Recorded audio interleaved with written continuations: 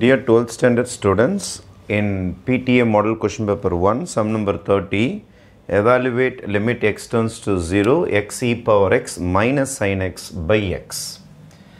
0 substitute பண்ணிங்க அப்படின்னு பார்த்தீங்கன்னா இது 0 ஆகும். e power 0 1 மாறும். sin 0 0 மாறும். by 0 மாறும். அப்போ 0 minus 0 0 by 0 form வந்துரும். 0 by 0 form is indeterminate form. You can't evaluate this. Therefore, I am going to apply L'Hopital rule. L'Hopital's rule. L'Hopital rule என்ன சொல்லுதுன்னா numerator தனியா differentiate பண்ணுங்க, denominator தனியா differentiate பண்ணுங்க. x தனியா differentiate பண்ணா 1 ஆச்சு. denominator தனியா differentiate பண்ணிட்டேன். numerator தனியா differentiate பண்ணனும். uv formula.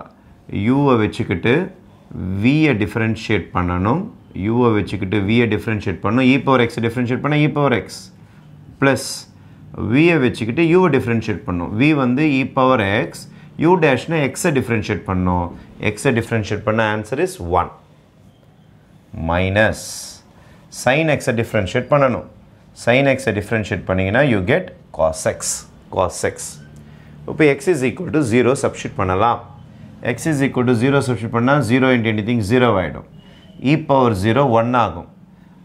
இங்க cos 0 போட்டீங்கனாலும் 1 ஆயிடும். அப்ப ஆன்சர் என்ன வரும்னா 1 minus 1 by 1 வரும். இப்போ 1 minus 1 னா 0 by 1 வந்துரும். இங்க பாருங்க இங்க 0 போட்டீங்கன்னா 0 into anything 0 ஆயிடும். இத விட்டுருங்க. e power 0 is 1 வரும். cos 0 is also 1.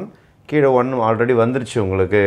1 minus 1 is 0. 0 by 1 is your answer will be 0 will be the final answer for this sum. Okay, thank you.